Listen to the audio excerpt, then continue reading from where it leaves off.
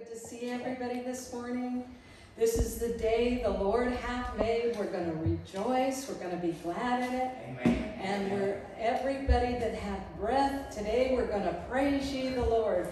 And God bless you and your family. And we're asking the Holy Spirit to come and fellowship with us today and work deep in our hearts. And it's my privilege today to read the Word. We're going to read from Matthew, the story about Jesus. Matthew 1:18 through 25. This are the facts concerning the birth of Jesus Christ. And his mother Mary was engaged to marry Joseph. But while she was still a virgin, she became pregnant by the Holy Spirit. Then Joseph, her fiancé, being a man of stern principle, decided to break the engagement, but to do it quietly. He didn't want public disgrace for her. As he laid awake, considering this, he fell into a deep dream and saw an angel standing beside him. "Joseph, son of David," the angel said, "don't hesitate to take Mary for your wife, for the child within her has been conceived by the Holy Spirit. And she will have a son, and you shall name him Jesus, meaning Savior, for he will save his people from their sins. This will fulfill God's message through the prophets. Listen, the virgin shall conceive a child. She shall give birth to a son, and he shall be called Emmanuel," meaning God is with us. When Joseph woke up, he did as the angel commanded him and brought Mary to be his wife. And she remained a virgin until her son was born, and Joseph named him Jesus. God bless the Word of God today. Let God add a blessing to the reading of our Word. Praise the Lord. Praise you, Jesus. I just want to bless everybody at this holiday season. You know, they say we're not supposed to say Christmas. We're supposed to say Happy Holidays.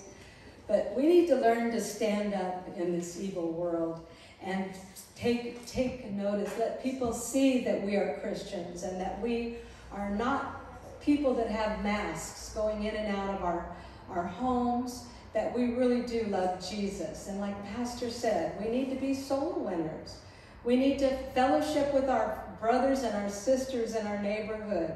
We need to know our neighbor's name. We need to love our neighbor as ourselves. Amen. And learning that love is conditional, love is a choice, is a life-changing experience.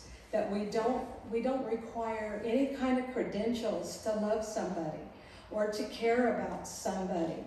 It's just as easy as a smile, maybe take a dish to them next door, or something extra, or a kindness of taking in their trash, or, seeing about do they need prayer. I know that when I come up against a problem, I got my neighbors on the left, the right, and across the street that I can come to in any kind of emergency, and they would help me. And I think that's what we need to be for each other. We need to be kind one to another and there for each other when we are in our depths of despair, day by day, trying to get up and be in a good place in our hearts and our minds and live to the fullest. We really, really need to examine our hearts daily and trust God. And that's what I just wanted to share with you today, because trusting God is the most important thing we've got. And when we trust God, everything will be added unto us. Amen. We seek him first, and we believe God is our Father and our King and our Lord and our provider and our guide. everything will work out well. And we don't need to worry about presents. We don't need to worry about what we don't have. We just need to worry about what we do have and what can we give. What can we do in this season? It's a season of love. It's a season of caring and being kind to each other and helping each other. Amen. So may God richly bless you all. I'm realizing more and more day by day, it is not material things.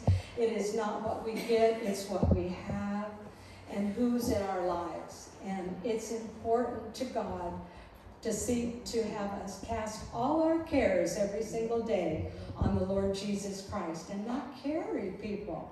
How can God be God in our family's life if we're carrying them?